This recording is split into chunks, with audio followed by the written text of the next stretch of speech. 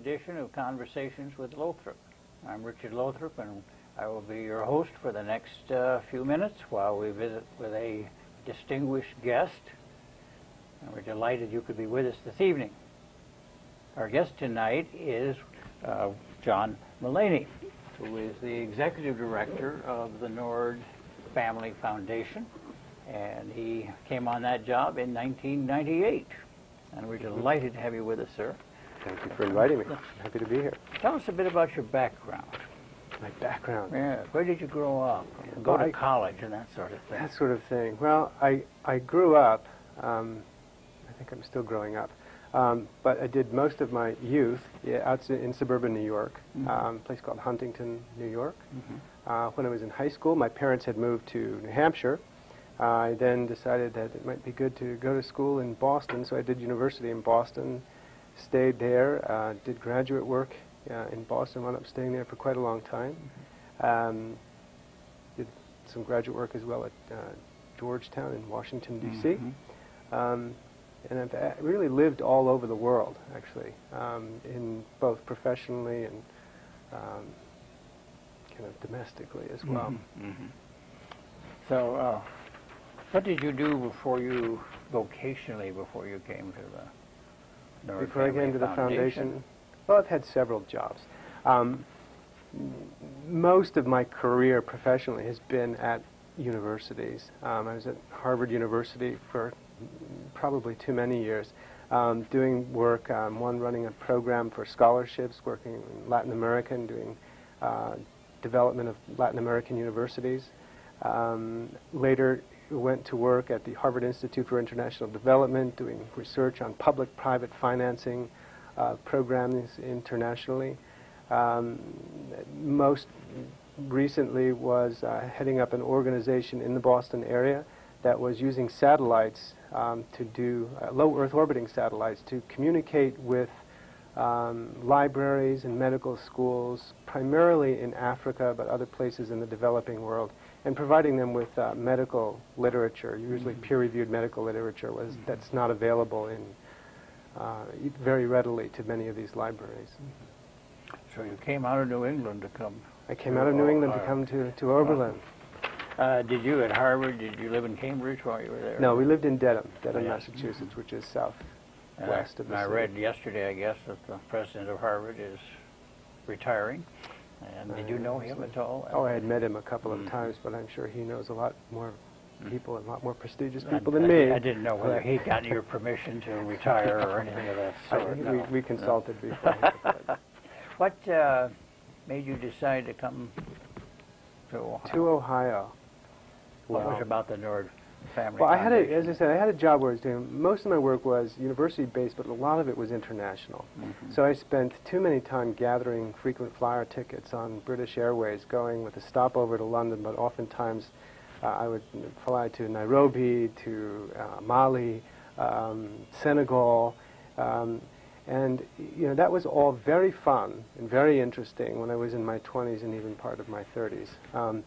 But once I was married and had a family, it was becoming very stressful. I remember coming home one time from a trip, and my wife Barbara was holding, I think, our oldest son Aiden, and I was gone for about 15 days. He had had a growth spurt, and I thought she was holding a neighbor's child. So it was that time that I thought, well, it's time to be moving on and looking for something a little closer to home. And thought, wouldn't it be great to be in a position where I was back giving out money rather than always looking for research dollars and the like. And really just cast a CV, a curriculum vitae, out and saw an advertisement for the Nord Family Foundation and thought, this sounds interesting. I think I'll just throw a resume that way. And the rest was history. And the rest was history. And you live in Oberlin, I believe. We live in Oberlin. And was there anything that particularly attracted you to? Well, my wife works at the college. Okay. She was working at an independent school in Dedham, outside of Boston, had done a lot of work with language labs. And I think there were 3 labs in the country that were doing what she was doing. One was the Noble and Greenough School, where she was working. The other was Harvard University, and the third was Oberlin College. And just about the time I accepted the job with the Nord Family Foundation, there was an opening at Oberlin College to work the language lab. And wonderful. So it just seemed very serendipitous and providential that all of this would happen at the same time. Wonderful. Let's talk about foundations, and one particularly. Would you define for us the term foundation? Foundation. Well, foundation is really kind of a unique entity. It's a place where it's really a repository of money and funds.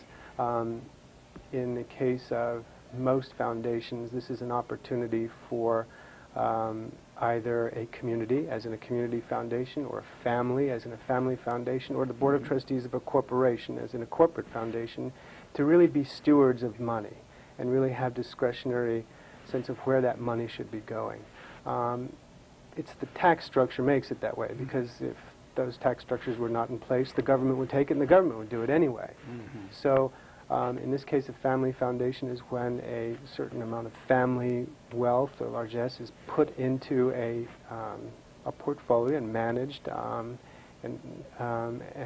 the trustees of that foundation really work with the staff to decide where that money can be best spent and how the money could be used to leverage the greater good for the community. And there are different kinds of foundations, there are, of course, and this one is a charitable foundation, is that right? This is a charitable foundation. In fact, there are private operating foundations, which are, I won't go into the tax language on that. It could really bore the audience to bits. But a foundation is essentially a charitable organization, really charged with using dollars charitably for the benefit of the community. And again, there are different federal kinds. and state laws that guide some of this. Oh yes, yeah. For example, the federal government requires that whatever the value of the amount of dollars that are in the foundation. Nord Family Foundation has a corpus right now. Well, on a good day, it's up to about between $85 and $87 million. The federal government requires by law that the foundation and trustees spend at least 5% of that corpus to give that out to the community, which our trustees certainly do. In fact, our spending rates are usually far more generous than the 5% bottom. And that could fluctuate then, depending on how the market is and so forth. That's right. For the Right. investment. Well, the actual amount that's paid out will depend Yes. upon the performance of the market. That's what yes. Yeah. Okay. Now, before the Nord Family Foundation came into existence, there was a parent foundation, wasn't there? Right. Tell us about that. It's a wonderful history, and it's really tied to what I've found to be and I think this community knows more than anyone else, a rather unique family that's kind of really a jewel in American culture. But it was really founded by Walter Nord and Virginia Nord, who were Eric's and Evan's parents, who lived in Oberlin. Walter had a company called U.S. Automatic, which in 1952 established that a certain amount of gross profits should be spent and given back to the community. I believe that company was in Amherst. That was in Amherst, right.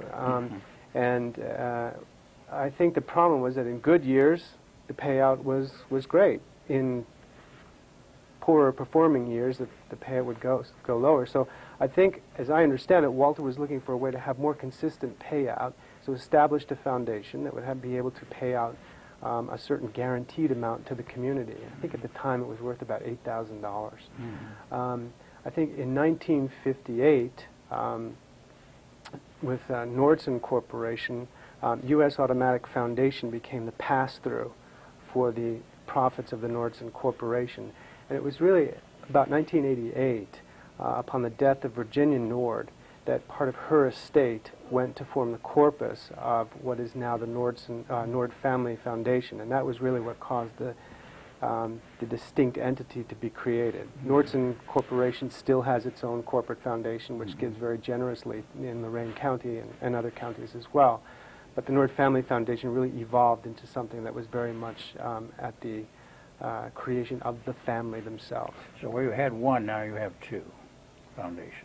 Well, there's the Nordson Corporate Foundation, which has its own board of directors, and then there's the Family Foundation, which consists, we have 12 trustees, 9 of whom are family members or descendants of Walter and Virginia Nord, and 3 of whom are from the community. And do these two now do different things? Well, they're different missions, but we do an awful lot of coordination and communication with Nordson Corporation. In fact, we'll do joint funding on many projects in our portfolio. And let's see. Let's talk about the purpose specifically of the Ford Family Foundation. Charitable trust, we've said that, worth quite a lot of millions. And I believe you have certain areas in which you will give funding to. And I wrote these to see. Tell me if you think I'm right. If I'm right on this. I think I've found 4. One was health and social services. Got that? Civic affairs. Very good. Education. You're doing marvelously. Arts and culture. You're brilliant. Oh, wonderful. You got them all. Oh, got them all. And then I jotted down a few. For example, under health and social services, an example would be a grant to the Childhood Center, the Early Childhood Center. Yeah. That's one of the jewels in our crown. Yes. It's a great place. And one in Oberlin, the jewels for Oberlin.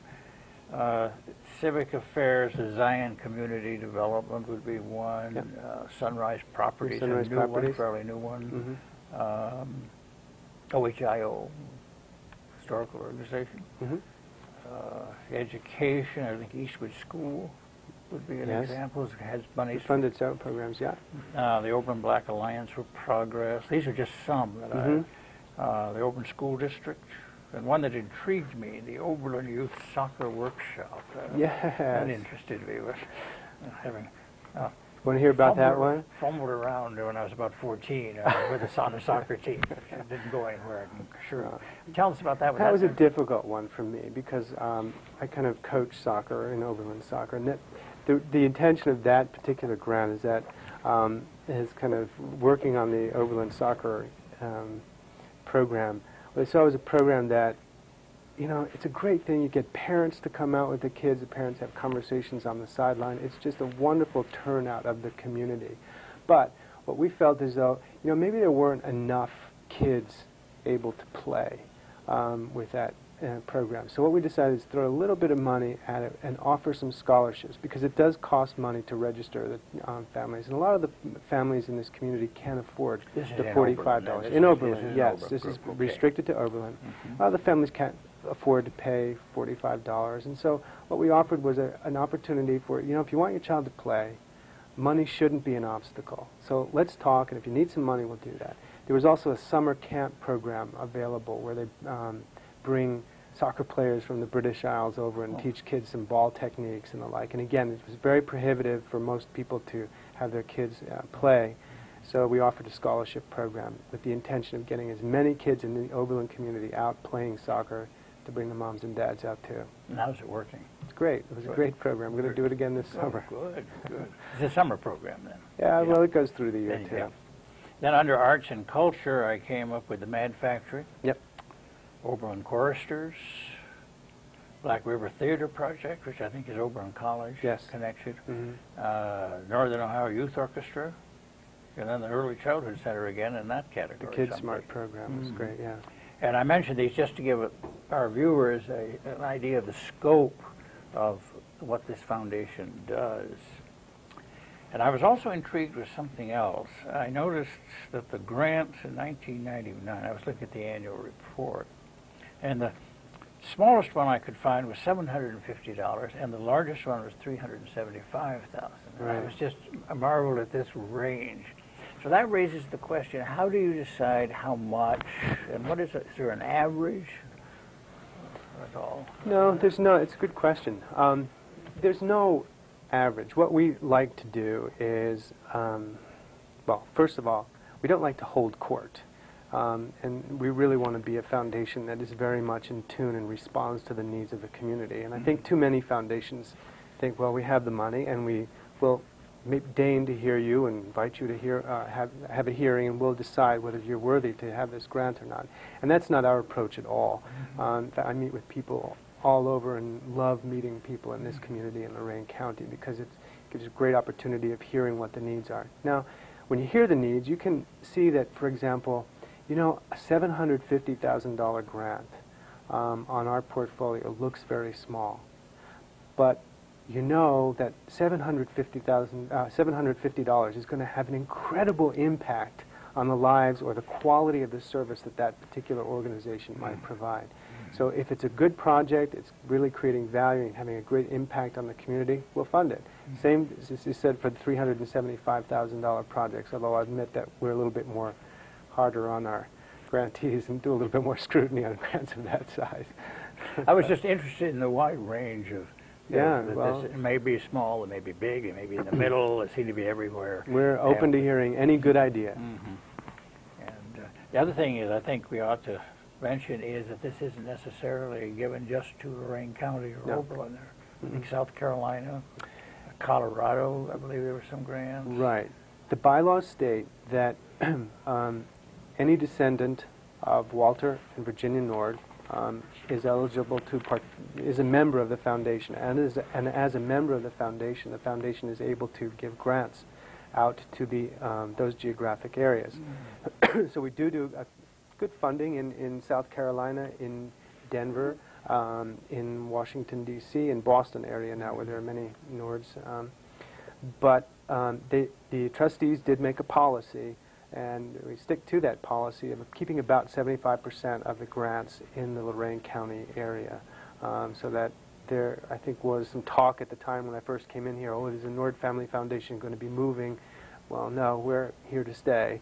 The advantage, however, is that we've done some wonderful grants in the Denver area. For example, one place called the Conflict Center, a remarkable woman who deals so well with communication in organizations and groups. And we have this woman, Liz Lozier, will be coming out actually this summer to be working with people in Lorain County, actually with the Center for Leadership and some of the schools, to work with some of the kids and deal with how do they communicate in the schools and how can we lower the level of conflict in the school. So it gives us an opportunity to do best practices and share those best practices among the different areas where we work. It's a great job. So you really have an opportunity to go practically in any direction you want to go, don't you? On these? As long as it's within the guidelines, and there is a mission statement that we constantly reflect back on, and, which is broadly stated, but it does provide us some guidance. Is that revised occasionally as the years go by? Or? Oh, we look at it pretty much every year, and fortunately people agree that it's a pretty good, solid mission statement, and we follow through. But we do, in fact, we're having our board meeting in June, and we're undergoing a self-evaluation and a self-critique of how we're doing as a board. So, is there a monitoring process? Let me tell you what I mean by that. You give out, let's say, a group gets $50,000, let's say.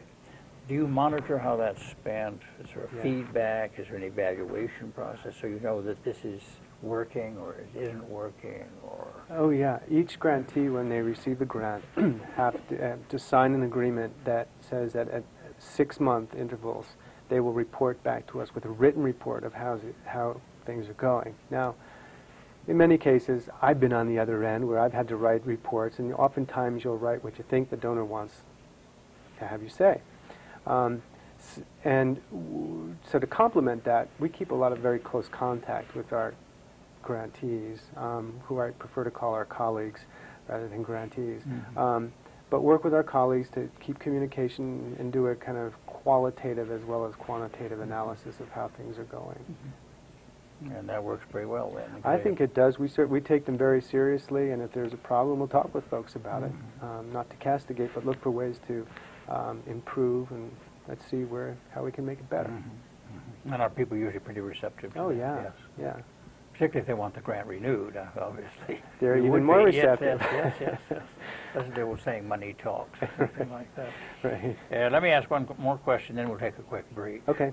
I think you partly answered it. I was going to ask if the foundation trustees periodically evaluate the criteria for giving. Yes, for giving, and they do. They do. And is there ever a discussion of basic philosophical changes? And I think you've answered that they look at it, and so far there haven't been. Well, I have to say, this is an absolutely wonderful family and group of people to work with. They're all extraordinarily intelligent. They take their work very seriously.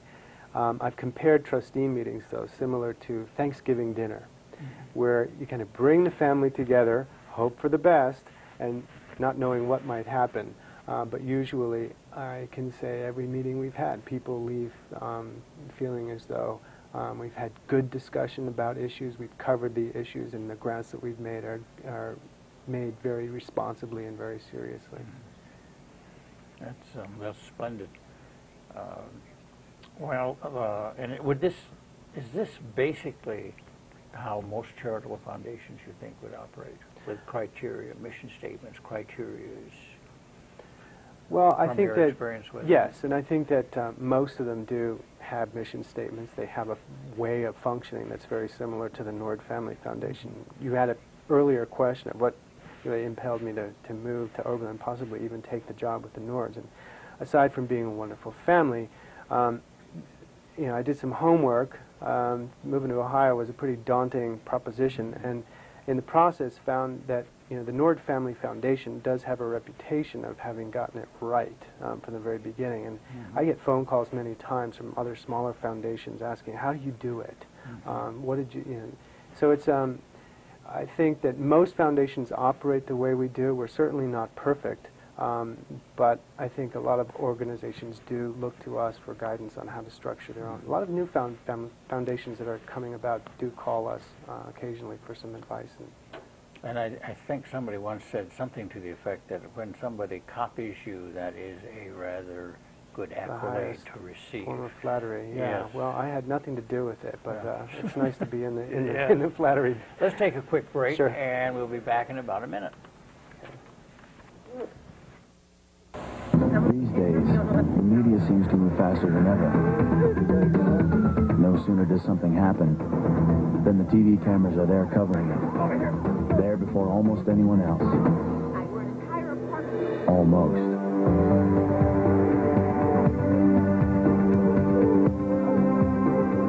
Please support the American Red Cross. The need is real. The time is now.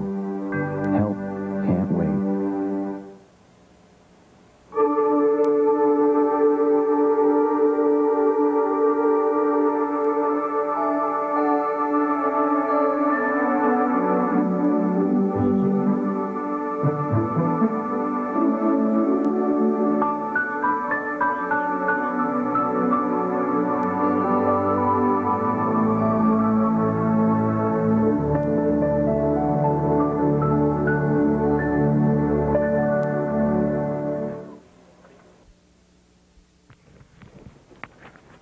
Welcome back. Our guest tonight is William Mullaney, who is the Executive Director of the Nord Foundation. And we have been having a very interesting discussion here, and we're going to ask 2 or 3 more questions. Sure. I would be interested to know about the process of grant applications. Let's say that I have something that I'm doing and I think would be deserving, and I want $100,000, so I think I'll go to the Nord Foundation and see if they'll help on this. What do I do? Well, walk me through it. Charming as you are, we would not be able to give you $100,000 personally. I couldn't get that $375. No, I'm afraid not. Not even a lunch at the Java Zone would do it. Dear. You have to have a 501c3 tax status. You have to be an org, a recognized organization that has tax status with the IRS. So assuming that the organization has this, they can do one of 2 things. They can phone us up and say, I'm thinking about this kind of a grant request, or I have this kind of project. Is this within your guidelines? Is this something you'd like to do? And our conversation would be, well, send in an executive summary. Let us have a look, and we'll talk about it. So that's an option. Alternatively, people will just send in a full grant request, having read our guidelines, having read through the annual report, and judging that this might be something that the foundation would like, they send it in. Our grant cycles are 3 times a year: August 1st, December 1st, and April 1st. So you have to meet the guideline or the deadlines to get your grant in. And once those grants are in, we sort them out by program area, and we begin to read through them very carefully. Yeah, excuse me, do you have an application form? There's no formal application form, just a guide that, give a brief summary, get into the pith of the project of what you're going to do, let us know how much it's going to cost, give us an overall budget of what it costs to run your organization. And there are 2 program officers that work at the foundation with me, and we divide up the work among the program areas that you discussed earlier. And we review them. We not only review the grant requests, but we'll go through all kinds of things that are now available on the internet. LexisNexis has a search mechanism to look if there's anything on this particular foundation. Are there similar projects like this foundation working? We'll go out and do a site visit. We'll meet with the people who have submitted the request. We'll look and see, just get a feel for the place. And then we come back, and that's when the hard part begins, because we've had a remarkable increase in the number of grant applications. From what I understand, about 10 years ago, it was almost 1-to-1. For every grant request that came in, a grant was given. Maybe that was a little too generous, but right now we have, for example, in this round, if we keep our 5% payout, we give out about $1.2 million each round. Our grant request this round exceeded $5 million, which means we have to do some very heavy cutting, which is difficult because the majority of the projects that we get in coming to us are good projects and certainly a benefit to the community. So then we really have to fine-tune it down, do some research and due diligence and see what we think will be approved by the trustees. Now what happens is, let's say that I have my 501 and everything, 501c, I guess. Right. But I didn't make that, I don't get a grant. Right. Can I be in the pool for the next round, or do I have to start all It depends on what your $100,000 was for, and it's really a question of, if it's a really good project and it just didn't meet it this year, there's probably a good reason why it didn't. So that would mean after those other grants are done, I would more likely than not phone you up and say, let's have lunch and talk through and see where, how you need to shape this or hone this where it would have a better chance. Now the next round, you might get $50,000 out of the 100, but we would have talked through where you might be able to get the other $50,000 from the community. That's a brief rundown of how it might work to do a grant request. I guess you answered the question, how many applications do you get in a year? That's mounting each year, is it? It's going up each round. People recognize a good thing. I guess so. I don't Well, I think probably the needs are I think the needs are too. expanding tremendously. We do see like cluster areas. For example, very curiously, this round we have seen a large number of requests to renovate playgrounds. And those requests have gone from $750 to do some tidying up of a playground to, I think the largest one was $100,000 to do a playground. I think there were 6 or 7 on the docket this round. It must be what they call being in this year. It's the thing that's in. Playgrounds are in. Thing this right. year. Technology is always in and getting inner. We get a lot of requests for hardware, computer hardware, and the like.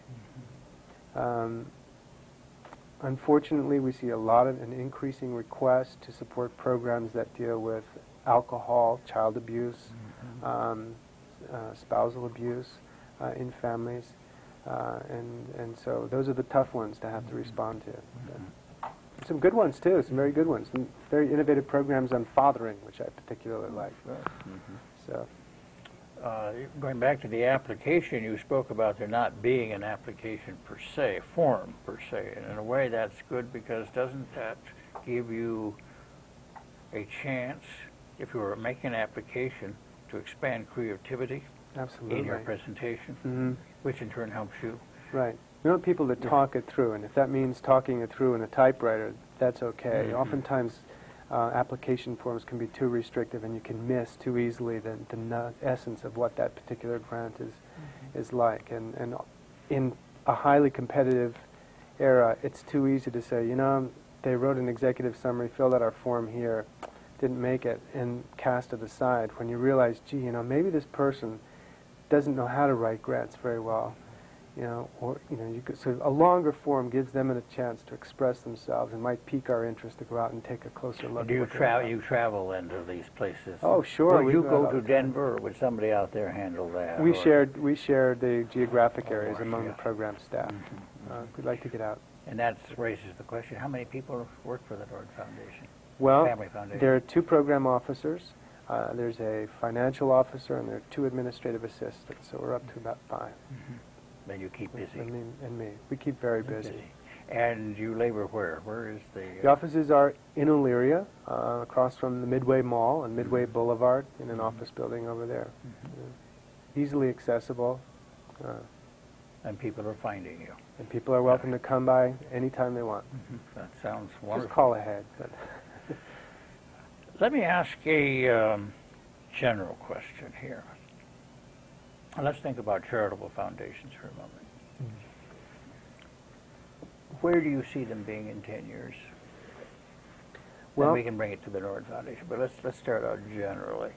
Do you see, I'm thinking in various ways, tax laws, demands of the public for needs.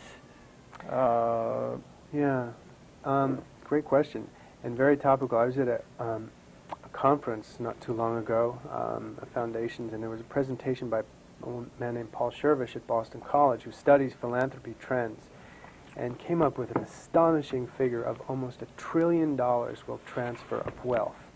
There will be $1 trillion transfer of wealth from one generation to the next over the next 20 years. So if you take just a small portion of that, one can assume that because of the tax structures of having to give it out, there will more likely than not be a rather large increase in the number of foundations that come into play.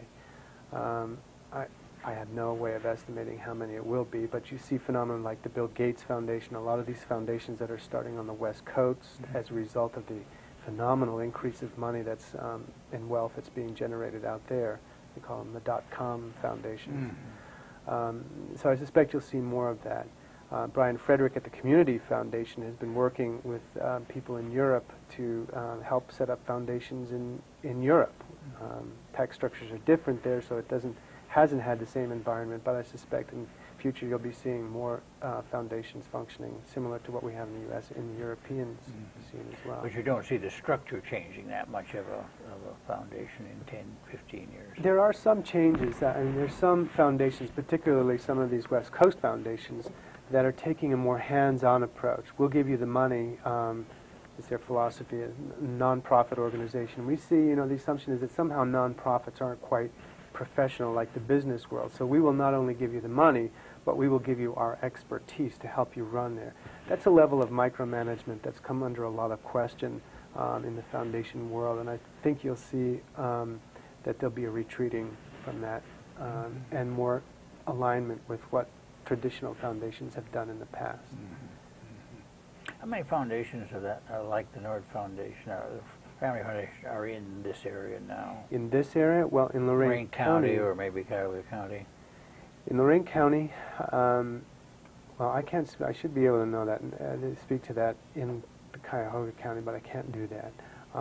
I know Grantmakers Forum of Ohio, which is the statewide foundation, kind of group, association for foundations, estimates there are about 2,800 foundations in the state of Ohio.